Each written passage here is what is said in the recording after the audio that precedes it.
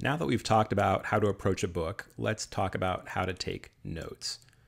Let's start by thinking about why we take notes at all.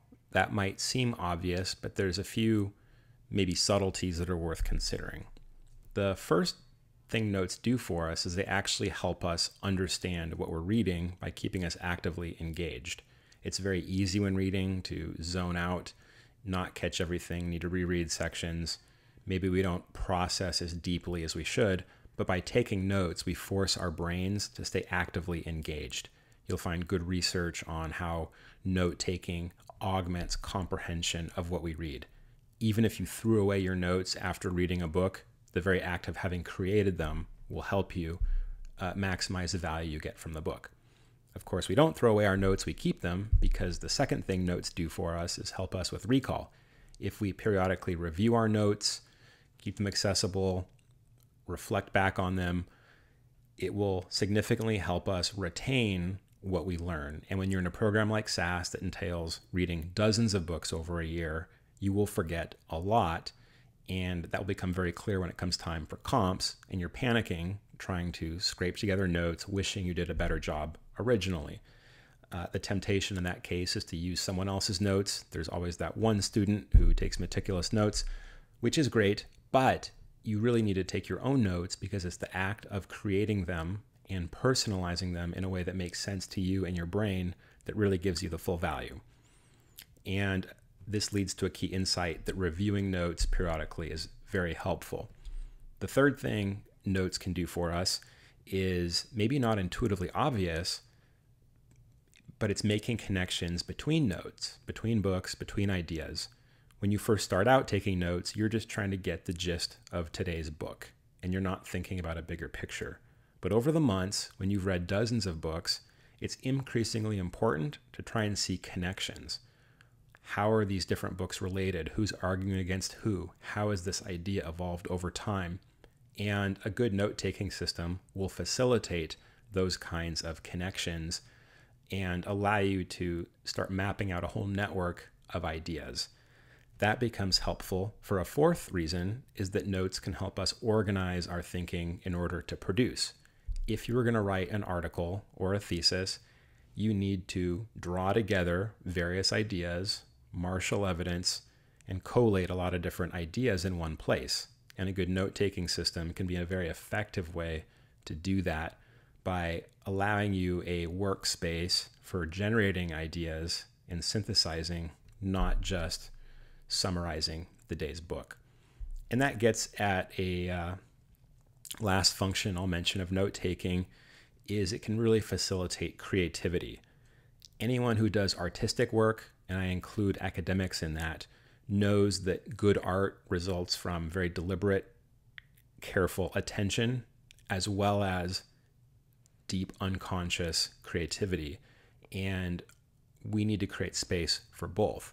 If we're writing, yes, we need to be very deliberate about crafting good sentences and structuring an argument, but the real magic happens when we sit down, get swept off into flow, and flashes of insight start bubbling up that we don't even know where they came from, and we start to pursue that idea on paper, and it leads to more insights.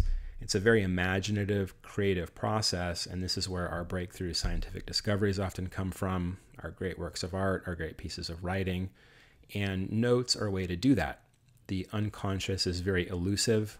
It will not reveal itself if you're just sitting there thinking. It's when we express, when we put a pen to paper, start typing up our notes, that we create the conditions in which the unconscious starts to express itself. So a good note-taking system can help facilitate that creativity. I encourage you, as you think about notes, not just to look in the short term about getting today's book summarized, but think about the long view.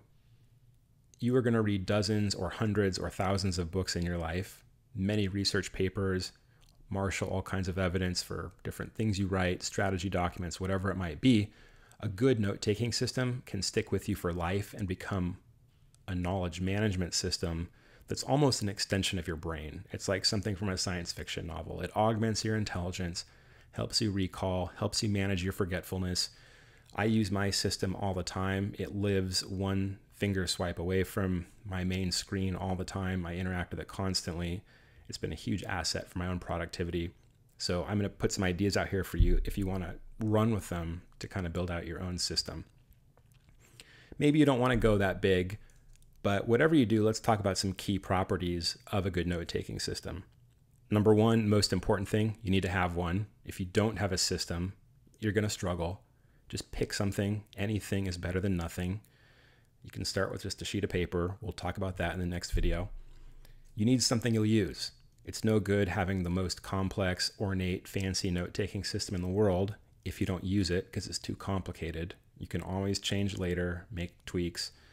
Just get something you'll use. It needs to be accessible. You can get to it while you're reading, while you're writing, whatever. It should be fairly flexible because you will go through different phases of trying different things and organizing differently. The more flexible it is, the more freedom you have to tinker. I already mentioned making connections across notes, not just being focused in a note. We'll talk more about that with some of the technologies available. It shouldn't be too distracting. It needs to support deep work and flow, not work against it. A lot of systems have maybe too many bells and whistles that can get in your way. It's very easy to get what is called shiny toy syndrome, where you can spend hours and hours tweaking every last customized setting on your note-taking system, always trying new things. At the end of the day, our note-taking system is there to help us just get work done. It's not an end in itself. So we got to be careful with that. And there's a few other features I like. I like systems that are navigable and searchable, meaning once I take notes, I can find them again. When I'm researching a related topic, I can rediscover notes that I've forgotten. I can search for what I need instantly. And some systems do not lend themselves well to this, in particularly paper, which I love paper. We'll talk about that in the next video. But unless we digitize our notes, it's very hard to be searchable. So there's trade-offs in play. You'll have to find what works for you, but keep some of those principles in mind as you go out and begin developing a system that works for you. In the next two videos, we will start looking at some of the different note-taking systems that are out there that I encourage you to experiment with.